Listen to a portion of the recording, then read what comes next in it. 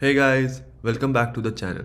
So this channel, Everyday Data Science, is all about trying to learn the various concepts involved in data science by practicing a lot of questions. In this video, I am going to solve this question on LeetCode regarding invalid tweets and try to walk you through how we can develop solutions to such problems. This question has been asked in Twitter interviews over the past couple of years. Okay, so let's jump right in. We are given a table called tweets with two different columns, tweet ID and the content. The data type of tweet ID column is integer, whereas for content column it is varchar or variable characters. Tweet ID is the primary key for this table. This table contains all the tweets in a social media app. Okay. Write a SQL query to find the IDs of the invalid tweets. Okay, and how do we define invalid tweets? The tweet is invalid if the number of characters used in the content of the tweet is strictly greater than 15. Okay, the order of the result does not matter. Okay, so let's go through this example and see. So here we are given a couple of records with two different tweet IDs and the content written. Obviously, just by looking at it, you can see that like this, the second tweet ID has content length of more than 15, right? So that is why we are returning the tweet ID for that.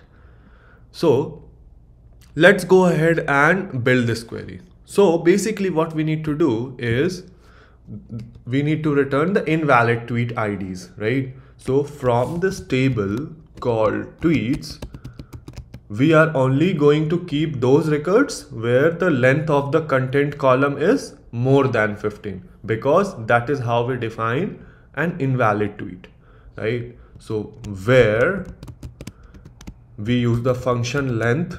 So this is a function which can calculate the length of a column. So length of content column.